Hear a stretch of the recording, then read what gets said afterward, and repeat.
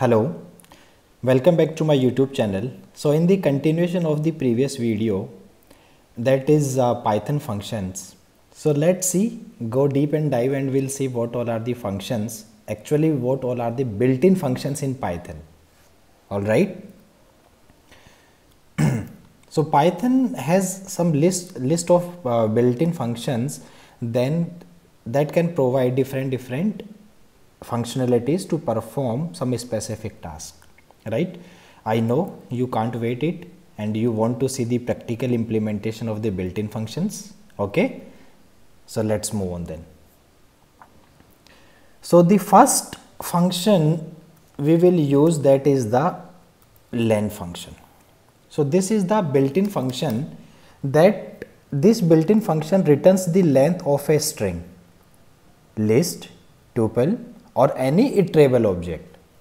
Okay, so let me define one variable. Let's say a string equals to Mukesh Tech Hub. Okay, now I don't know what is the length of this string.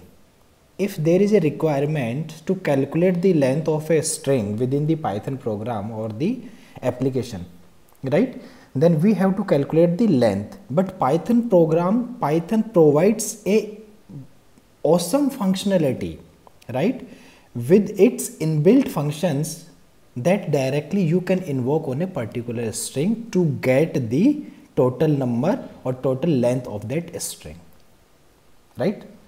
So what does that mean? Let's say length equals to, let me call this len function, all right, and inside the curly braces we have to pass that string. So let's say string 1 and here I have to pass string 1, all right. When I will type a print statement and with this length argument, let me save this one, let me execute this one, and it says 15. See, the total length of this string is 15. All right. So the string 1 contains total 15 characters within it, including the blank spaces. All right. So this is the len function. So len indicates the length. All right. Okay. Second example we will use of the ABS function, that is we call as absolute function. So it returns the absolute value. All right. So let's say number equals to -10. All right. And define me one variable, get ABS value equals to, let me call this ABS inbuilt function, ABS, and I have to pass this number. Let me print this one with this get absolute value variable. All right. Now let me run this Python program. So okay, so the 15 is giving the above function output. Let me comment above one. All right, let me rerun this one. It says 10. So here absolute value is giving me the absolute number without any negative. All right. So here we have provided -10 and it's making an absolute function on it using the absolute and returning the absolute value. So output is 10. All right. Let me comment this one. Okay. Let me take a third number is range function. So range is very useful everywhere, wherever you will iterating using while loop or iterating over a list, tuple or dictionary. Range function is mainly used. All right. So what does this range function does?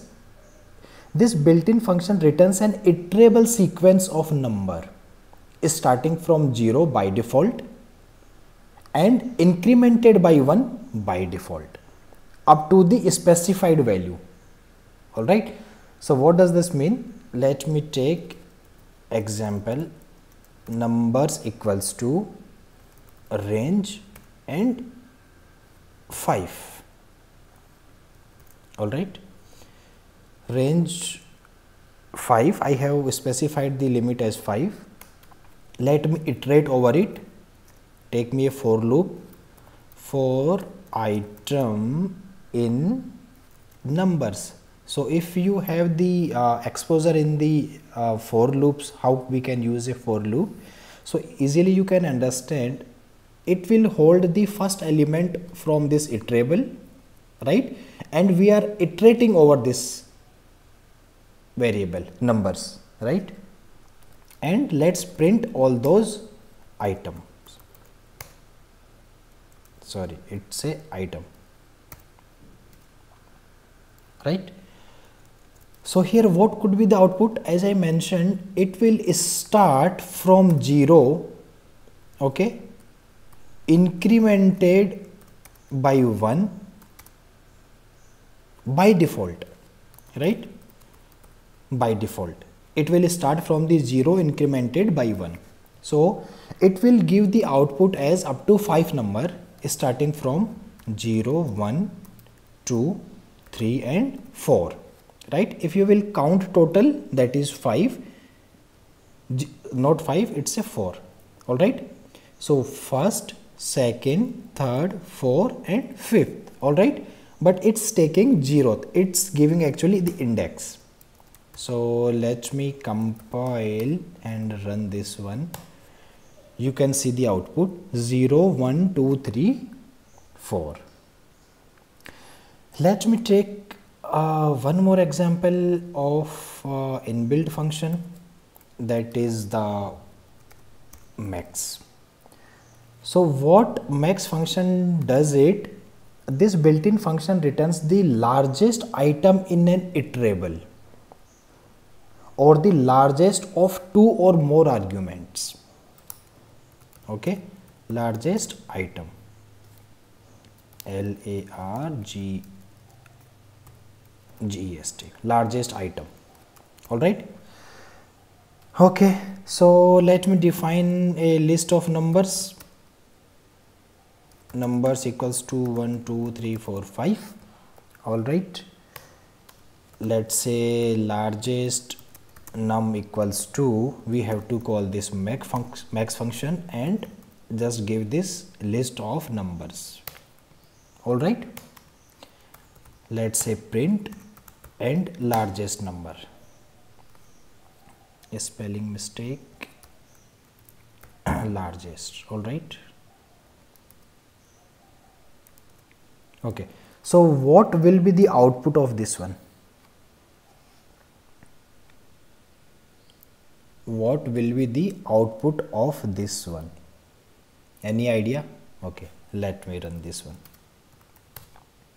It says 5, right? It says 5 because 5 is the largest number. Let me make it as 13. Let me rerun the program. It says 13. So 13 is the largest number from this list. Okay, so it's printing the max of it. All right.